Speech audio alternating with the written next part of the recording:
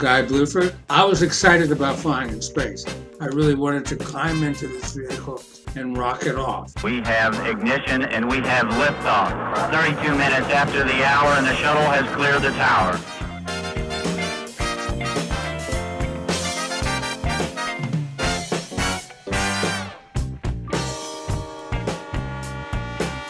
I decided as a kid that I wanted to be an aerospace engineer. So I chased the dream. Going to NASA was an opportunity to learn about space. And so I was never awed by the difficulty, I was awed by the opportunity.